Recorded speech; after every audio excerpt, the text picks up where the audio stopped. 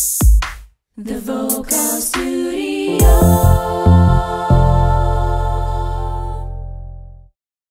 Good day, good afternoon. Welcome to another series, another podcast series of Find Your Inner Voice. My name is Coach Bojana from Singapore, from the Vocal Studio, and today with us we have a special guest who comes all the way, and he still is there, as you know, with the current situation. He comes from Canada. He comes from another country, but he lives in Canada.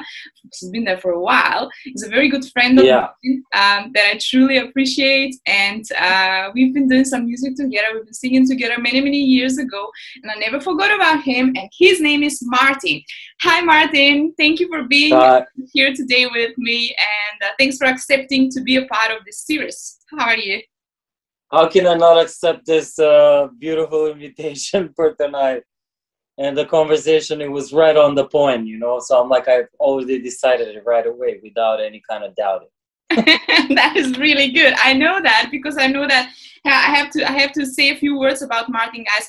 Martin is someone who's been singing opera for a long time, and he's got a beautiful voice, and he knows a lot about singing, and he is someone that absolutely loves opera singing, despite, you know, any other genres that he might have come across. I know that his heart is into opera, and he's an opera singer himself, obviously. And yes, Martin, so where should we start from? I mean, we should start like since so I know you since like when I was probably 16 years old. Yep, that's it. We know each other since high school. I guess we both were had a musical high school in singing, and then we just continue afterwards and everything. But that's the most time that we knew each other, and then everybody spread each other around the world. And yeah. This is how we connected. Zoom is our connection right now. Yeah, Zoom is our connection. That's exactly how it is. But I think mostly, not Zoom only, I think music is what connects us, and the love for classical music and classical singing. So, you know, I think that's the most that connect us, and you know, and plus kept us as a friends a long time, and years and years and ages. We had a couple collaboration together, as I remember. Yeah, guys, I have to tell you. We sang a couple duets together from classical operas. Yeah. And those duets were romantic duets. I still remember them. It was so nice. Yeah. You're very romantic. Yeah, we're very romantic people, actually. I think all singers are very romantic. Essentially, and I agree. Romantic songs, romantic singing. I love sad songs, right? Do you like sad songs? Yeah, I think everybody likes beautiful music, right? Let's say. Yeah. So so I've started singing since I was a very little kid. You know, all this like a small concert venues for like little kids. You know, we call it golden singing back in the days. Mm-hmm. And my mom pushed me pretty much. You know, me as a young boy, I wasn't really interested, right? But my mom was the one that was pushing me, like as I remember, as I was developing as a young boy and stuff like that. And then she decided that I should approach this way and go to small festivals for little kids, right? But then that time I remember I was in the choir for that small kids festival. I was in the choir, and then the guy needed to do a song for me. He was about to, like, it was all set up, but I was a very shy guy, and I didn't want it to go and, like, you know, and sing that song. But then after, you know, how you grow up and all that stuff, then you become more mature, and then, you know, you develop to not to be shy and just to keep singing. And I did it. I did it, you know? Yeah, it was so funny, right? I was a very shy boy, and then in high school, I just like opened up a little bit. So I started when I was pretty much 15 years old, like 15 years old, but it was the professional kind of singing, right? Like with that time. And but normally that time you don't know much about like the voice, the correct techniques to implement the voice, to put in a placement, to, you know, to to make it like light and dark and all this beautiful kind of tricky techniques that could help us out to develop as any kind of singer. So these techniques we're talking about, like it's one technique, right? You can implement it with pop singing, with the jazz singing, and you can do opera with it. It's the only one way to do that. There isn't any kind of a different way. From what I've learned, from what my professor taught me, especially in the opera singing and stuff like that.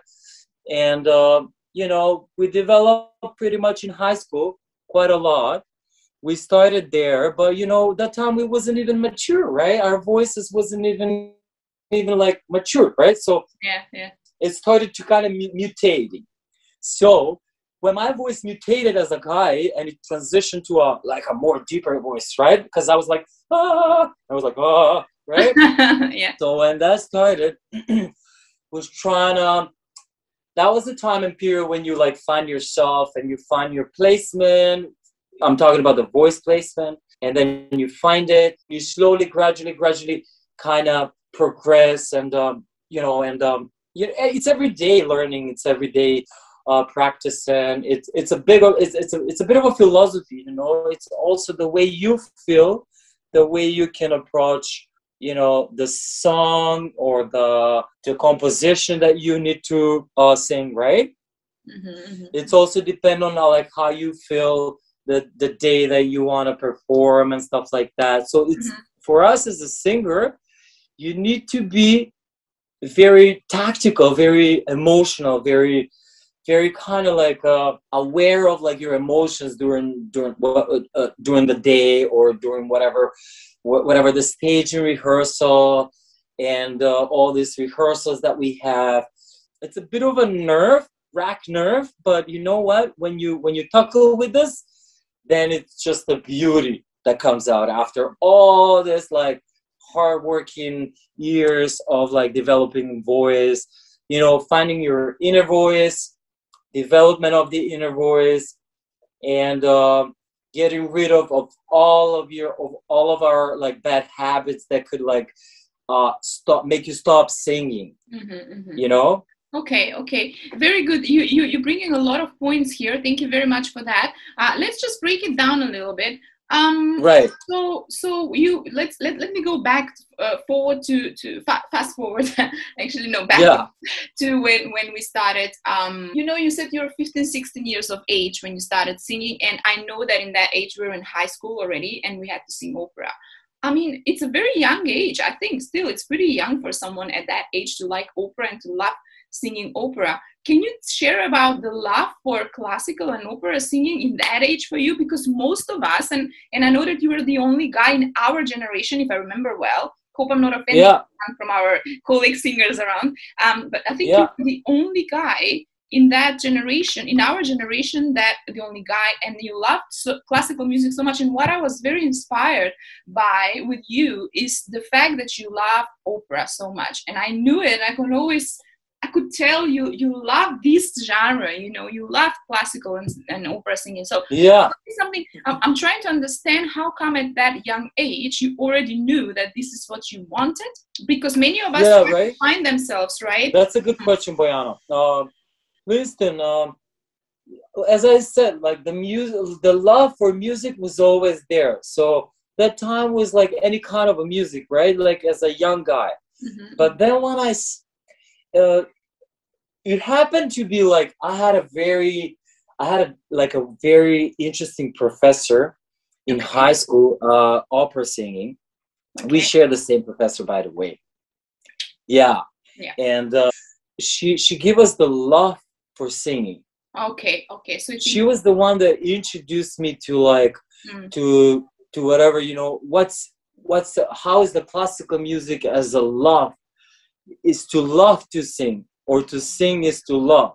It goes both vice versa. So it's very philosophical. Is to love to sing or to sing to love? She kind of introduced me to that kind of philosophical point of view as a singer, at that time at very young age. she was kind of, maybe I could say, a little, one of the weirdest professor that we had, you know, kind of a little bit kind of pushy, but yeah, she was pushy very sort pushy. of. Gave us the love, gave us the real love to be able to sing, you know. Yeah. Nowadays, I'm just like, I'm very happy and grateful that she kind of pushed us off the grid, you know, off the edge to be able to sing. So that was good. She kind of put us in fire. So she put me in fire. She gave me a couple of examples. She had a very specific energy and like aura and like all this stuff that was shining through her. That's for sure. And she was kind of embodied. She was embedded with that energy, and she kept that, you know. And everything was kind of like energy at that time, right? So we as the youngsters, I felt that beautiful. We absorbed that energy from her. Exactly. I felt that. Yeah, I felt that energy. So that was actually for me enough to be able to just explore as a young guy. But you know what? I've always loved, like you said, I was mostly concentrated. I've always loved any kind of a waves of singing. But for me, opera was something that was resonated with you. Yeah. To be very honest with you, I'm so impressed. I'm very impressed because in my case, you know, thank you very much for sharing about our teacher, first of all. She was amazing. She passed away some time ago. But, God bless her. Yeah. She was beautiful soul, you know, and someone that, you know, that I've heard that she's really like happy with us and how far we got into life with singing. So yeah, she was like she really lived for music and for singers, and she really wanted all her kids to be successful. So that's very good that you totally. met her. And then what I want to say now, you know, in my case it was different. I was singing as 7 years old kid. I was already on TV, and you could see me singing little songs. And for me, you know how tough it was when I was 15 and 16 to suddenly have to change my vocal placement, and I was taught to sing a different way. So but you know what? For you, any kind of, I think it worked out perfectly.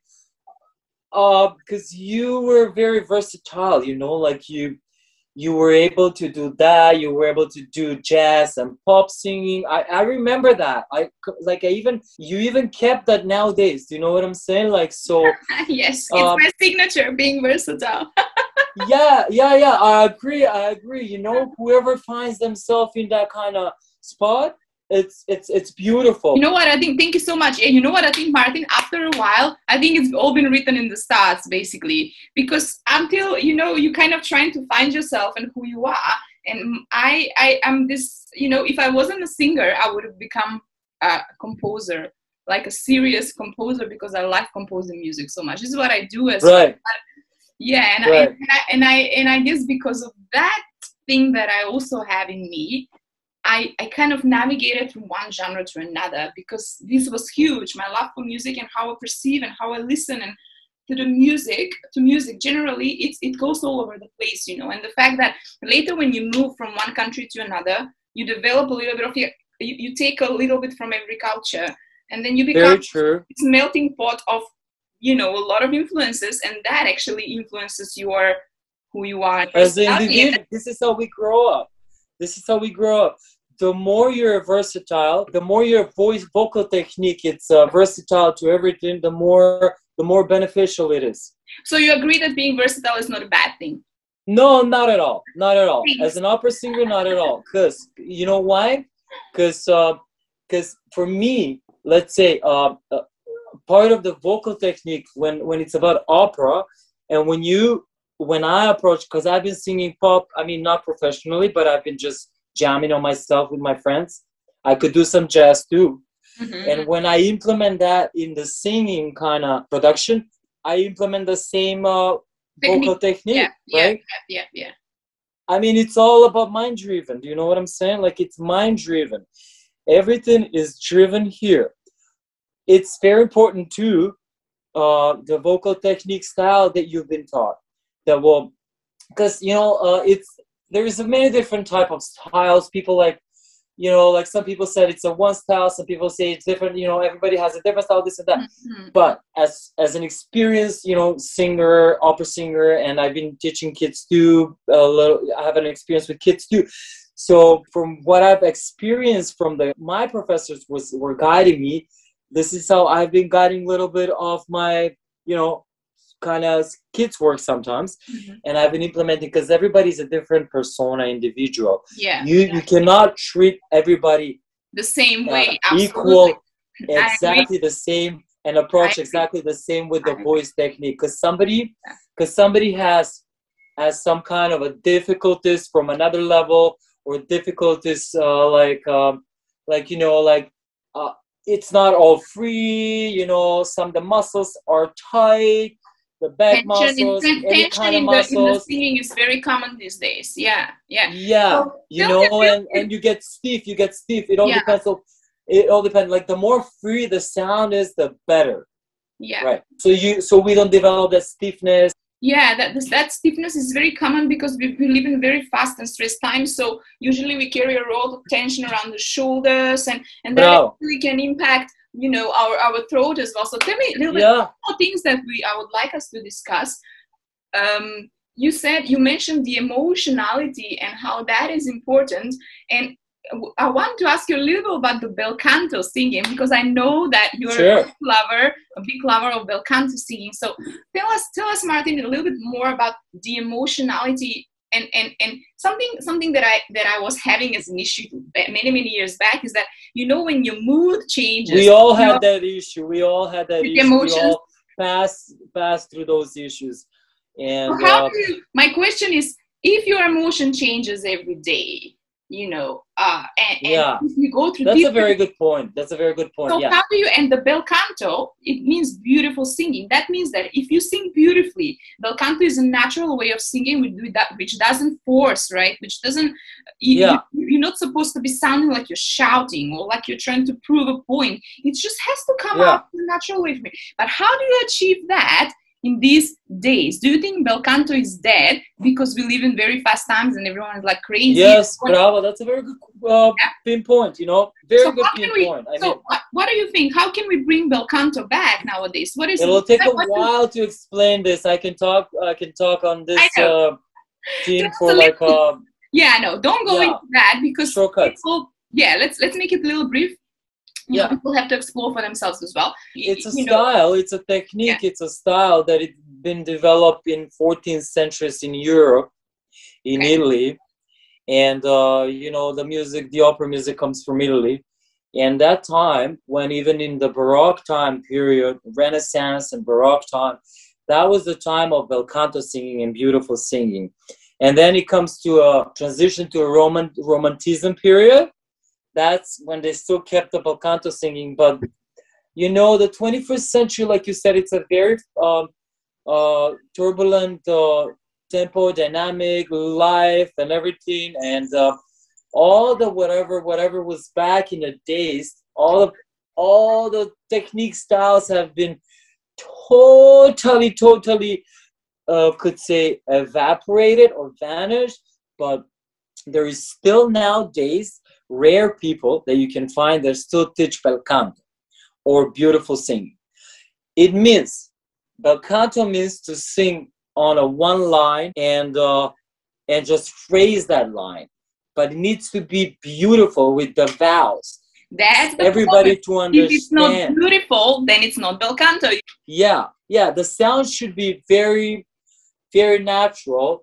It should be very calm. It's also the way, right, when we talk about bel canto, it's a way of beautiful singing, but it's a style of lots of beautiful emotions also. And like we mentioned, beautiful singing, but emotion. So under that music line, there's the words. The words are the emotion. The music itself, it's the emotion too. But the words are the feelings and the emotions, right? They're all together.